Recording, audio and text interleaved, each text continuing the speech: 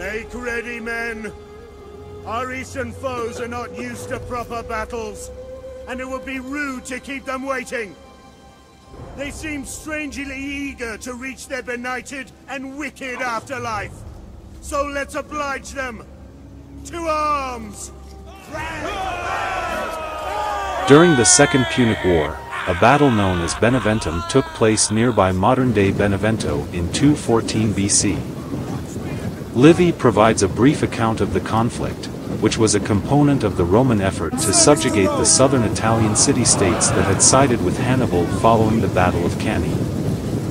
Hannibal was waiting for his subordinate Hanno to send his 1,200 Numidian cavalry and 17,000 Bruttians and Lucanians up the Via Appia from Bruttium as he prepared to attack the city of Nola. In the past, Hanno had been instructed to travel Campania in order to incite the southern cities of Magna Graecia to revolt against Rome and to gather new recruits. In order to strengthen himself, Hannibal explicitly instructed his lieutenant to march to Campania through Beneventum. However, Hanno had other options he might have pursued.